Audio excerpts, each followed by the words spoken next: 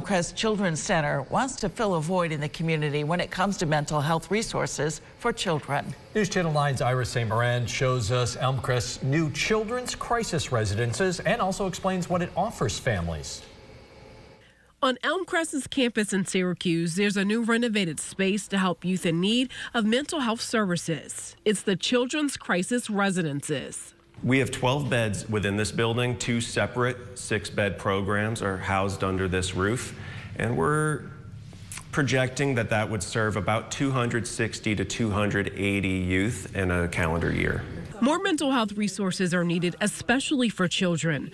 While there are already school and community-based programs, Burns says this space fills a crucial void. Sometimes a child's mental health is such that they need the extra support and supervision of a higher level of care beyond what can be done in home.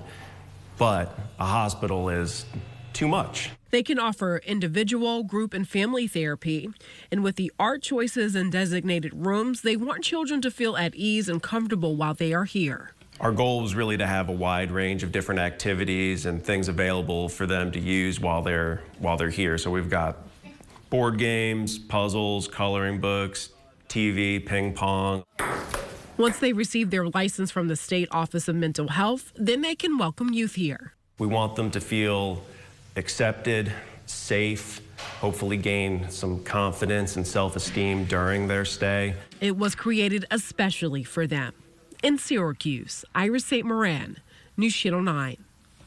Cost Elmcrest about $750,000 to renovate the building, which was secured mainly through fundraising. They'd like to expand to add more beds in the future, which they're now raising money for.